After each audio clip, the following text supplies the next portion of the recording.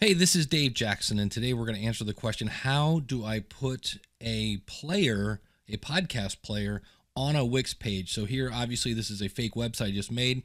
And one of the things you need to know is you have to do this in the editor. And if you're using, I believe, what they call the ADI, kind of the Wix robot for designing, you can't do it there, at least not that I could see. And if you're going to go to the editor, you can't go back to the ADI. So you might want to make a duplicate of your website so that in the event you don't like this, you can go back. But here I am on a blank page. I can go over here and say I would like to add an app, and I would scroll down. The one you want is the embed HTML. So I'll say I want to get the app.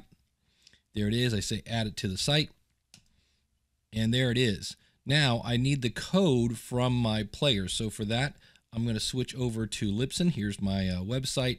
I've gone to content, previously published, and here is my latest episode. I'm going to click on that. I'm going to choose the player I want. I want the custom one. And if I wanted to add more things to this, I could, but I just need the code. So I'm going to say preview and get the embed code.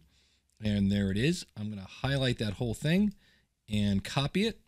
I can close that, go back to my Wix, and I can click here and it says, all right, do you want to add a website address or the code? And I'm going to say, I want code.